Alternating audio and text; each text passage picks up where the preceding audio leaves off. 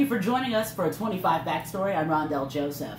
He followed in the steps of his late father, who died 2 decades ago, but he admits that there was some unhappiness in the life of TV news. I sit down with former Chicago journalist, now media consultant, Rafer Weigel, who talks about the life of being Tim Weigel's son, life in acting, and the long-awaited story of what really happened to him at ABC 7 before he left and chose to come back home a few years later. Take a look. Alrighty, Rafer, welcome to 25 Backstory. You're actually the first person that's ever been in my series that's a Weigel. Oh, well, I appreciate that very much. I'm honored to represent the family. And, well, you got a great setup there, Rondell. I mean, you got a nice camera, you got good sound. And, you know, me being a former TV guy, I'm embarrassed by my presentation. But I appreciate you having me on. Not a problem. Okay, so did your interest in broadcasting and film kind of run in your blood or basically within the family? Yes, it is a generational thing for us Weigels. You're far too young to remember, but my father, God rest his soul, was an iconic sportscaster in Chicago named Tim Weigel, passed away in 2001 from a brain tumor. But he was an iconic figure well, he started as a newspaper writer in the 70s and then in the 80s and the 90s. And I'm 100% convinced that the character anchorman Ron Burgundy was based on him, because he did wear a burgundy jacket. He did have a mustache, and his news anchor was Bill Curtis at the time. And this was in 1990-91 when Will Ferrell was at Second City. So, and my grandfather founded WCIU, which is Weigel Broadcasting, back in the 60s to create programming specifically for African Americans and immigrants in the city of Chicago. Okay, Rafer, so where did you get your start off in the TV industry growing up? So just by osmosis, just being around my father covering the Bears and the Bulls in the 90s during those championship era years, and Cubs and the White Sox, not nearly as successful, but just being around and growing up in it, I just saw, I just saw what it really was, you know, for what but it looks very glamorous, the industry, but behind the scenes, it can be very frenetic, very stressful, and it just fit with my type A personality. When I got into the business, though, so I started writing for newspapers, as that was what my father did. I was an actor in the 90s and then made the transition after he passed away in 01 into broadcasting. So I started writing for the Sun-Times and then then the LA Times, covering high school sports, before I then moved into TV news, first in San Diego, then Sacramento, then sports at CNN in Atlanta, and then sports in Chicago, news in St. Louis, and then news in Chicago. So just being around it. But the industry, you know, it's funny, when my dad in the 90s, when I told him I wanted to go into this industry, he said, you know what, this industry is changing. It's not the way it used to be. And he was against it. He did not have any optimism for the future of the industry. I have similar issues with it now. I don't feel like it's as passionate about storytelling as it used to be. But, you know, of course, as a guy who's no longer working in TV news, that's probably easy for me to say. Okay, so you've done both sports and news over the years. So what was it like stepping away from the sports side? Because you wouldn't be the first television personality who was in Chicago who's done it. I know your father was one who did it, Corey McFerrin, Ryan Baker recently, and of course the late Warner Saunders, may God rest his soul. What was it like going over to the news side, basically? Well, it was interesting because, it was Ron Majors who the famous news anchor in Chicago retired. He said the difference between sports and news is, he's like, as a sports, you're the guitarist. You step in, you do your guitar solo, you wail, you rile up the crowd, and then you step back, and then you let the lead guitarist take over. So when you're a news guy, you're the lead guitarist. You're the point guard dishing it to everybody else. It's not about you, as in me. It's about that person. It's about that reporter. It's about the sports guy. But when you're the sports guy, that's when you step in, you shine. Look at me. Look at me. Hey, let's have some fun. So it took a little while for me to make that adjustment and go, you know what? It's not about me. It's about the viewer. It's about my co-anchor. It's about the reporters. And all I'm here to do is just distribute the basketball. So that was something that you had to do over time with various reps. But then going into morning news, you do have a little bit more of an opportunity to show off a little bit of your personality, but you have to be careful because, you're going from very serious, heavy stories to lighter stories, and you have to be careful and, economical in your transition. So it's just one of those things you just learn by doing. I'm going to add this in. Ron Majors was one of the biggest reasons I went into TV news. No kidding. Diane Burns, Kathy Brock, Jerry Taft, and Mark Giangreco on the ABC7 team, they were big reasons I stepped into this business so many years ago. You're far too young to be looking up to all those people. Those are all great people. All of them. Diane Burns, really great woman. Yeah, Mark Giangreco, I loved working for him. Was sorry to see him leave ABC7, but you're clearly a student of Chicago broadcasting. Now, while you were at Fox 32, you became the trending reporter during the Jussie Smollett case. So what was it like getting so much detail before Chuck Gowdy could even get the detail? Well, you know what, when it comes to this will be a lesson for anybody going into news. You know, I was able to have access to information regarding that story simply because I developed good relationships with the Chicago Police Department from being out in the field. So, you know, a lot of people want to get behind the anchor desk, but, you know, me being the anchor from 4 a.m. to 7 a.m. or 6 a.m., I would then go out on the field and report. So I would make relationships with people. So when the story broke, and everybody who lives in Chicago, when they heard that story, was like, really? I called the police department and I got in touch with a detective who was working on the case, or I should say was close to the case. And he started giving me, you know, a counter narrative. And I initially started reporting on it. I got a lot of pushback and a lot of flack, but it wasn't politically motivated on my end. It was just me reporting what I was being told by sources that were close to the investigation.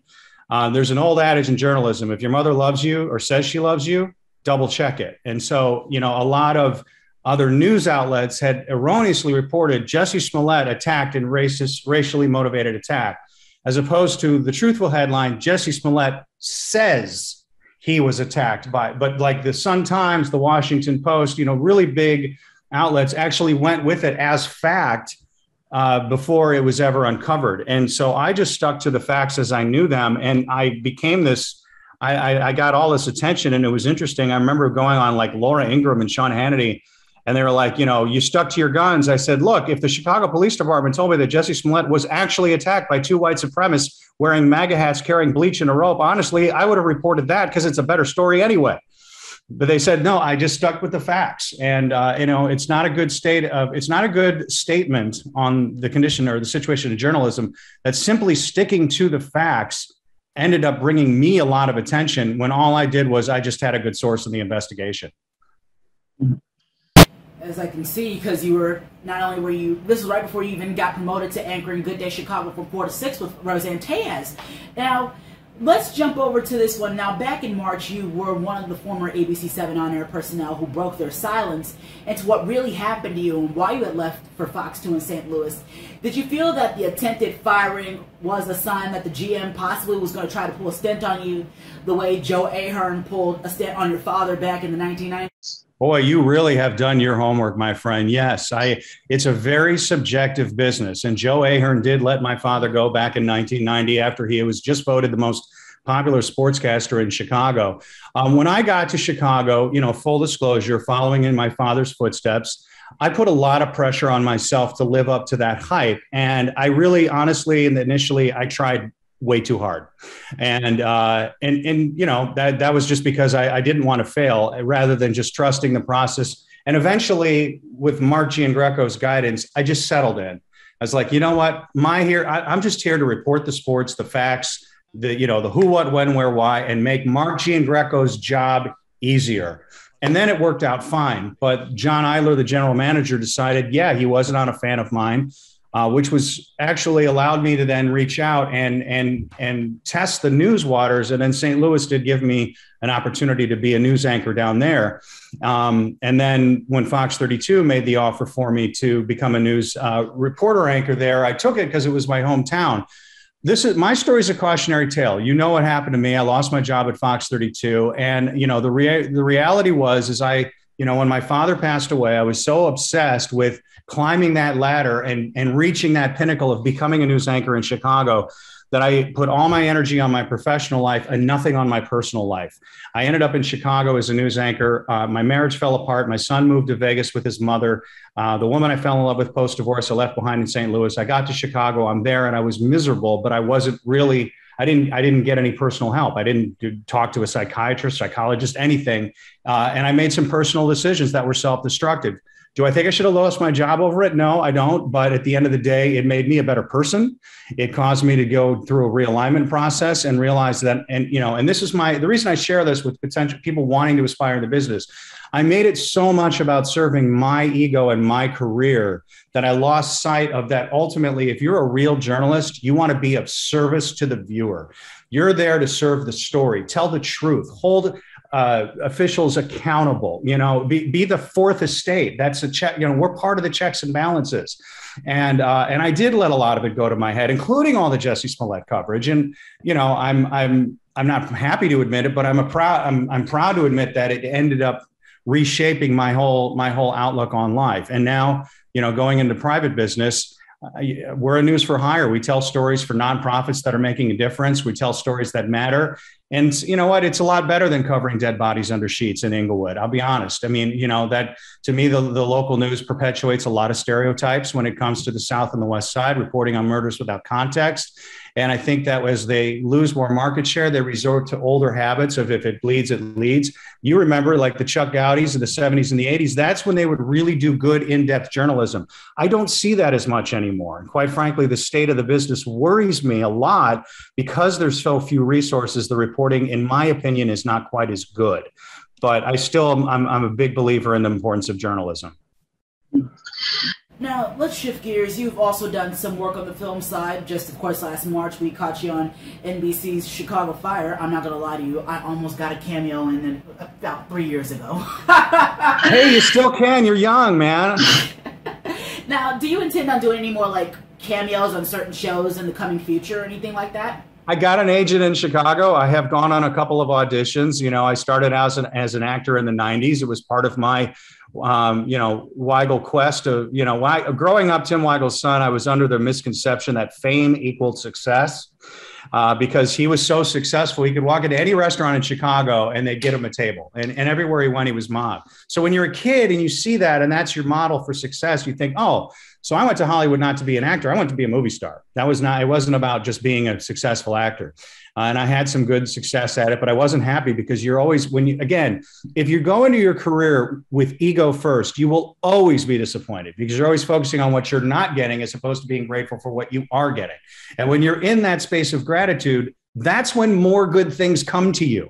And I'm 50 years old and I'm just now figuring that out. So when I walked into that audition, I was like, there's no way I'm going to get this. I went in there, I had fun, I left, they called, you got the part. Well, since then I've gone on maybe 3 or 4 auditions.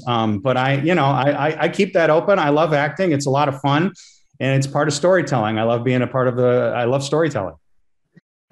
So Rafer, do you happen to have any advice for those who intend on going into the broadcasting business or even into media consulting for that matter? So the one thing that really did help me and that I learned from my father was be a good writer first, because the writing and how you tell the story is everything. As you know, you're a student of Chicago news, and any story that's going on, every station is there. Everyone is covering the exact same stories. Why are they going to watch you? Okay, if you're an attractive looking person and you dress whatever, maybe that might be one reason. That certainly, seems to be the case in, things like with weather. But when it comes to reporting, it's ultimately going to be on your ability to communicate that story in a way that is engaging. So if you write that story well in a way that is engaging to the viewer, doesn't bring attention back to you, but is there to make the viewer informed. And if you're doing sports, entertained on top of it, that's what's going to get you to succeed. There's 2 different kinds of writing. There's writing for the page and there's writing for the ear. And they're both different. You have to learn how to do, and I had to learn going from newspapers to TV, how to write for TV. In TV, 1 or 2 sentences sometimes is all you need. Whereas with news, you get a whole paragraph. So I really would say that's the number one foundation. And also, you have to really be passionate about it.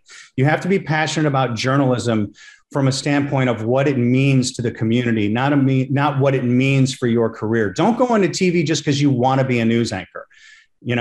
I did that and lost my way. And I'm not saying others, have gotten there. There are people that have followed that same path and have done very well and are very good at what they do. But if you do it from a service standpoint and because you have to do it, and don't expect to make a lot of money, and if you're okay with all of those things, then journalism needs you. We need good journalists in today's day and age more than ever. And people like yourself, I want to say you're a good example because you're a student of history. And I think that's a really important thing. I'm not blowing smoke here. I mean, there's so many young anchors I've worked with who don't even, who've never heard of, just things that happened in the 90s. And I'm not saying you need to study every, encyclopedia or Wikipedia page, but you have to know things that have happened in the past to put into context the way things are happening now. And that is especially true if you're covering politics and also if you're covering sports. And the only reason I had asked that question regarding your coming to defense on GM Greco was because I, of course, came across your comment on Facebook about the side note that you added when you said Ahern had dismissed your father and how you admitted and broke your silence about how Idler was going after you, because I know a lot of people have been looking at WLS in recent years, not only with just what happened to you, but with what happened to Mike Kaplan, Sylvia Perez. Those were the top two that were ousted from the get. And when your silence came out, it brought more of a shock to anyone than anything else. I didn't actually think it was gonna reverberate in any way. When you reached out to me and you mentioned that, I thought, oh, well, I was just being honest. I mean, John Idler just, he wanted to come. He came in and wanted to put his spin. His first firing was Sylvia Perez, who I think is fantastic. I love Sylvia. Yeah, and then it was, Mike Kaplan, to me, is the best weather meteorologist in Chicago, in my opinion. Showed him the door and wanted to show me the door initially. Jennifer Graves, the news director, God bless her, fought for me, was like, look, the guy's got a wife and a kid. And then when Mark Giangreco went to bat for me, because, in Mark's words, and I say this freely, Mark was like, I don't want to have to train somebody else. I just broke you in after 2 years. And, which is Mark's way of, endorsing me, which I appreciated. But at that point, I was like, I felt slighted. I felt like I didn't want to work at a place where I'm not wanted. And I also, between you and me, well, not between you and me, between you and me and your audience, covering sports to me growing up and following my dad, he really made it fun. He really had a lot of creativity and I really felt it was special. And I just feel that sports coverage now has become so formulaic. We all got the same sound bites. We all get the same interviews. There's really no deviation from it. And it just felt like working in a factory. Granted, a great factory job. Don't get me wrong. But I felt that, as my father said, if the Bears win or lose, it's not, your life really won't change. If a certain candidate wins or loses, your life will change. And he always believed that news was much more important to our social fabric than sports. He recognized the importance of sports, but the outcomes ultimately really didn't affect our lives. I mean, other than our moods. And so I just felt news was a little bit more important. And honestly, it was a much better fit for me. And by the way, in regards to Sylvia, I keep this right behind me. There's a picture of me, Sylvia, and Caitlin over at Fox Chicago. This was taken about 3 years ago. Yeah, no, it's cool. It's good to see you again, man. I mean, you're the industry, the history, the biz, and I know she loved you. So yeah, she's got a good heart. She's a good person, and no, Idler's still there. I mean, I remember there were other people he wanted to get rid of too. I'm not going to say any names because I don't want to get sued, but there were a lot of people he wanted to make a lot of changes. And in the end, I'm glad he kept Jennifer Graves there as the news director. I think she's really wonderful. I think she is a highly underrated executive. The culture there was really, really good. But what's interesting, you work in news, and it's interesting how many people who work in news complain a lot about where they work. And I've worked in 2 different stations in Chicago, and I've worked in 6 different stations across the country. And it's always the same. It's a tense industry. It's a stressful job. It is, especially if you're a reporter out in the field.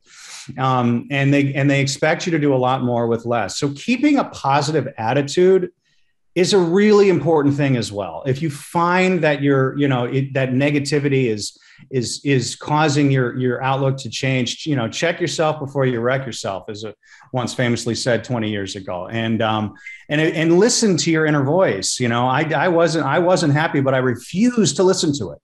And it just resulted in a lot of self-destructive behavior just in terms of my personal relationships.